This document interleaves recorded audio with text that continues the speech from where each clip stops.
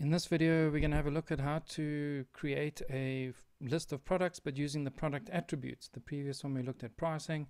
So now we're going to take the attributes and create the list. So here I have a t-shirt, and I've just created in Oxygen a repeater, and that repeater has a custom query, and then I've just built the content out like this, and it's based on the product post type. So if we look at that query at the moment, you'll see that we have the post type of product, we have a taxonomy query with the relation set to and then we have the array, and in that array we've said that taxonomy is PA size, the field is a slug, the terms in this one just large, and then the operator n. So if the size is in large, we'll see the product. Now there's only one product at the moment in the database with sizing.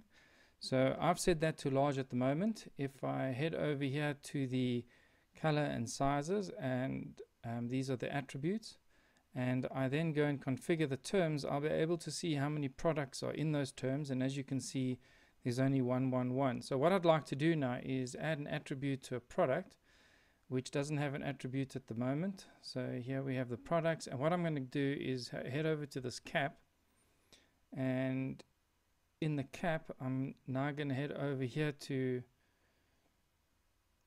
attributes, and at the moment we just have color.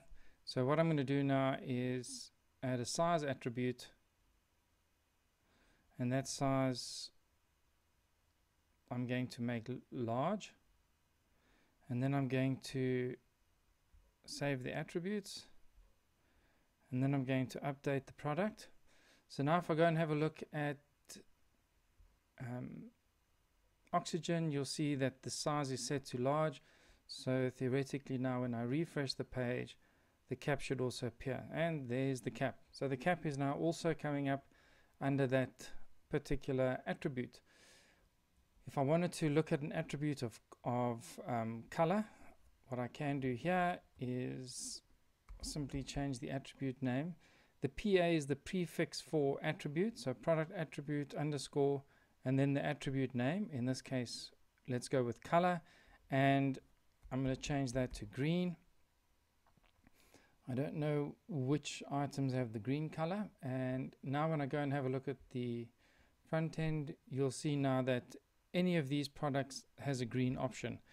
Let's just select this one. We'll go and get some more details, and you'll see that the color available is blue, green, or red, and in the drop down blue, green, or red. So that's how we can get the attribute into the advanced query. So what I'm going to do now is go into that query, and as you can see here, we have the first query set up, which is PA color. So why don't we add another query which looks at the size? So we're now combining the size and color. So here what I'm going to do now is add add an array, and now what I'm going to do is add some values. So now I'm going to go to taxonomy, and I'm going to go PA underscore size. Then we're going to look at the field, and we'll select slug again for that. And then I'm going to look at terms, and I'm going to add a value, and the size that we're going to go for is, let's go for large, and then I'm going to go for the operator, and I'm going to go with in. So the product must have both of these in play in order to display. So we're looking for something that's green and that's large, and I'm going to close that, and I'm going to apply that query. Now the query won't always display correctly in the builder, so I'm going to head over here to the front end now and see if anything matches our query. So here we have this V-neck t-shirt, and just to recap, in our query we said we're looking for something that's green and large. So here we go, let's go and have a look. So here we're looking for something that's green and large, and there we have the green and large. What I can do now just to test that is head over to my product, and here we have the cap, and in the cap under attributes we had size of large and a color of yellow. So I'm going to head over to oxygen. I'm going to change my color to yellow. I'm going to leave my size at large.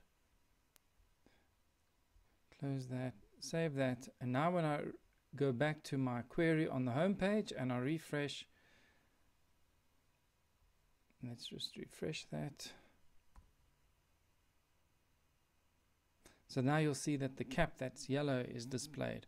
So that's essentially how you can work with color and with sizes. And if I wanted to include a few more, well, it's quite easy then for me to head over here and add some more colors.